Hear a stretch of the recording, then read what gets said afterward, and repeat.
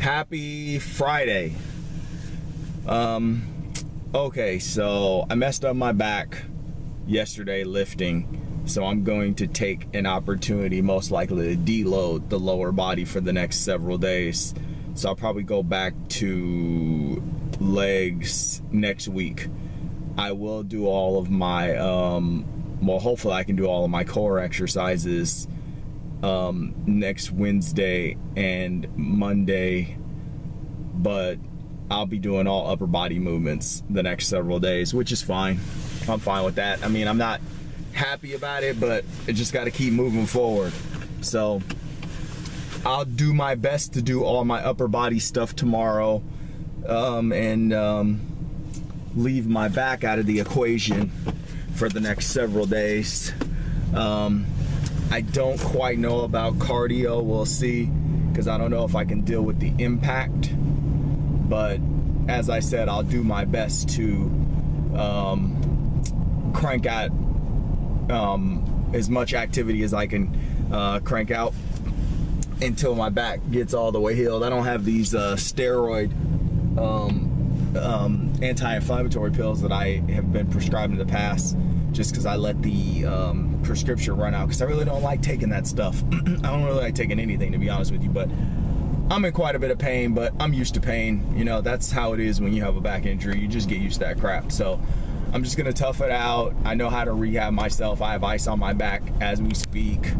You know, if I can only walk for the next couple weeks for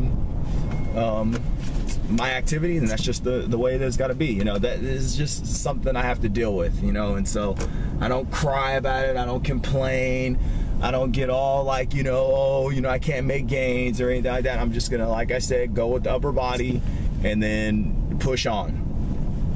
So what I want to talk about today was carb backloading really quickly again, and the reason why is because this stuff is the information that you need every day.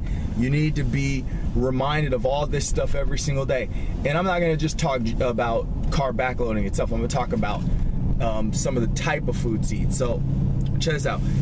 You really, if you're looking to pump up your muscles, then you want the higher glycemic index carbs after your workout. High sugars, you know, not stuff that Endomorph should be eating, but if you want to get that pump look and you want to look full and you want to replenish your glycogen stores after your workout, then you can eat like ice cream and things like that if you're not an Endomorph, or sugary foods, candies and different things like that. But Endomorphs, we want to stay away from that stuff. The only thing is, you really don't want to be eating fat because you want your body to burn fat. Stored fat specifically. So what you want to have is, you want to have things that are lower in sugar content yet complex carbohydrates. So, you know, you can have your lower glycemic index fruits after your workout. You can have a protein shake if eating meat and different things like that and taking in dairy products is your thing.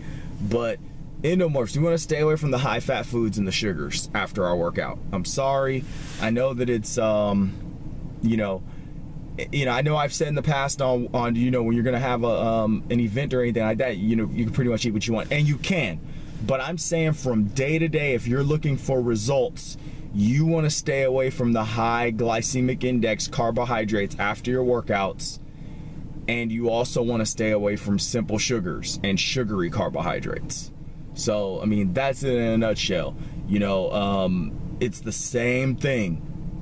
300 calories. You know, I was looking at something, I was reading something today that said that someone, you know, that's at my calorie intake, which is 2,400 calories per day, can do, and I'm doing a modest deficit. I'm not trying to, you know, I could do 1,900, but I just feel like, you know, I don't want to be miserable on my diet, and I still want to make strength gains, see?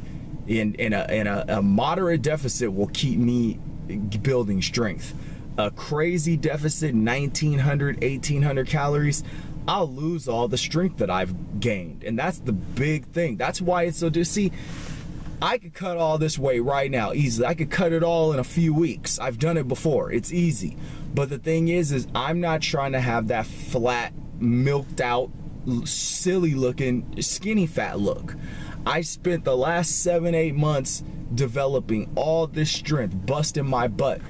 I am not trying to give it all up for a cut. Do I want to be leaner? Yes. Do I want to have my 6-pack? Yes. Do I want to have, you know, that summer look? Absolutely. But the thing is, I want to maintain that strength that I've gained. You know, that's very important to me. That's the only reason why I even started lifting and bulking to begin with, was because I wanted to put on strength. I'm not trying to give up my strength gains just to, you know, for the scale.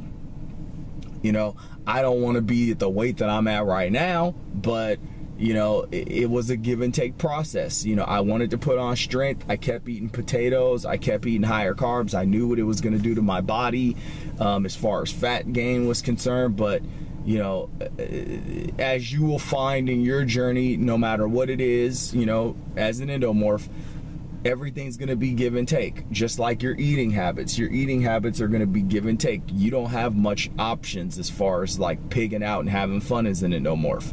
You know, and something like this, you know, a mesomorph or an ectomorph doesn't have to worry about the manner in which they carb backload. But us, we do. You know, you can't have high fat. You can have high fat on your diet. Don't get me wrong. You can have high fat days, you know, where you're eating your avocados, your nuts, your seeds, and different things of that sort. But when we're carb backloading right after your workout, it's better to have the complex carbohydrates. As I said before, vegetables, low glycemic index fruits.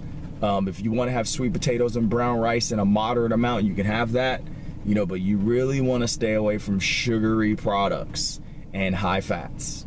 That's just, you know, that's just the way it is. And go do your own research. You know, you don't have to trust my word. I never said I was a professional. I never said that I was the all-seeing eye. I am only sharing the information that I gather through my own research, which I spend a great deal of time doing, so I can, you know, improve my own skills as far as, like, you know, macronutrient timing and how many calories, caloric intake and whatnot, but also to share this information. So, you know, go out there and do your own research. You know, Google endomorph carb backloading. Tons of research will come up about, you know, the manner in which different people, blogs, everything will come up, and you can read through that information, and you know, you will gain a vast amount of knowledge just in, you know, a few hours, you know, a week of reading through articles and different things about carb backloading. And, you know, you'll have your own skills and your own systems down in no time. You just have to dedicate your life to building this new lifestyle and building new habits. Happy Friday.